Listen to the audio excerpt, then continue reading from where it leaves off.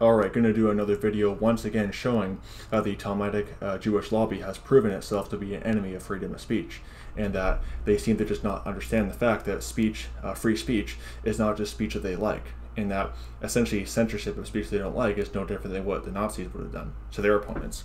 And in this case, you have the Talmudic Jewish lobby attempting to censor a film on Netflix.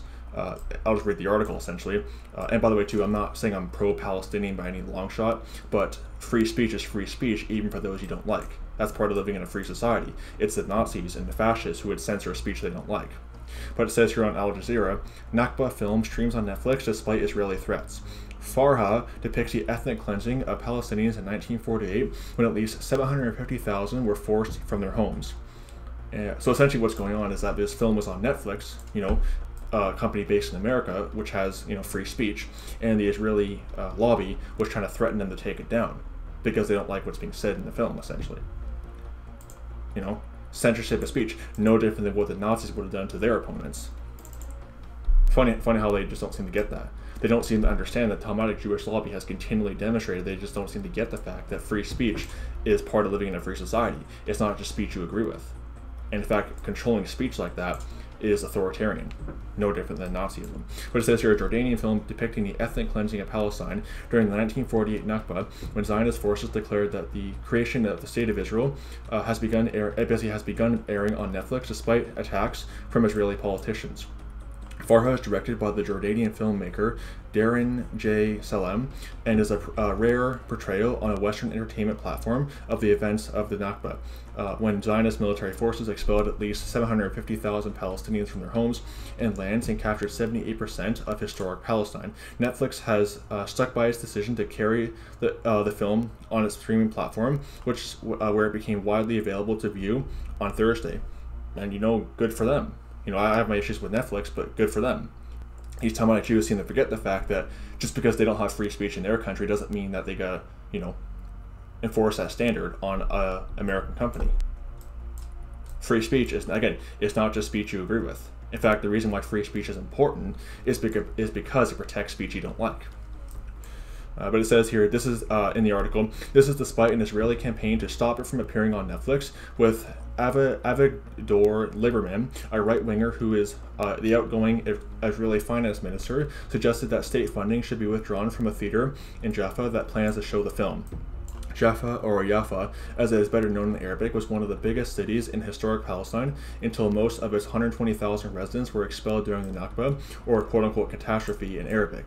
A third of the city remains Palestinian today. Academics and human rights organizations have extensively documented the events of the Nakba and the atrocities committed against Palestinians, and the United Nations General Assembly adopted a resolution on Wednesday to officially recognize Nakba Day. Now again, I'm not saying that I'm pro-Palestinian, but as I've said before, free speech is not just for those you like. And that's not free speech at all. If it's just speech that you agree with, that's not freedom of speech in any sense of the word. That's Nazism, when you just don't like, when you try to go after speech like this. It says, despite that, Israel's culture minister, Chili Tropper, said Farah showed, quote, lies and libels, unquote, and the plans by Al-Saria and Artaya, the Jaffa theater that plans to screen it, is a quote-unquote disgrace. He says, I call on the theater's management to change their decision to screen the film, the minister added. Salam and the film's producers, Dima Azar and Aya Jardina, hope I'm saying that right, released a statement following the minister's attack on their film, criticizing what they called accusations to discredit Farha. And I would also add further, essentially employing Nazi tactics to censor, expression they don't like. That's the thing. The Talmudic Jewish lobby has continually, time and time again, proven themselves to be a direct enemy of freedom of speech.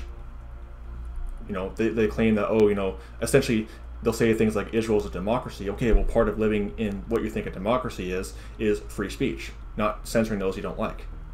But it seems to go over their head, which is not surprising since the Talmudic Jewish lobby of Jesus Christ's day tried to censor his speech as well. So anyway, wanted to show you guys that Judaism is a false religion, plain and simple, and if someone is offended by that, not my problem. So anyway, may the grace of our Lord Jesus Christ be with all the brethren. Goodbye.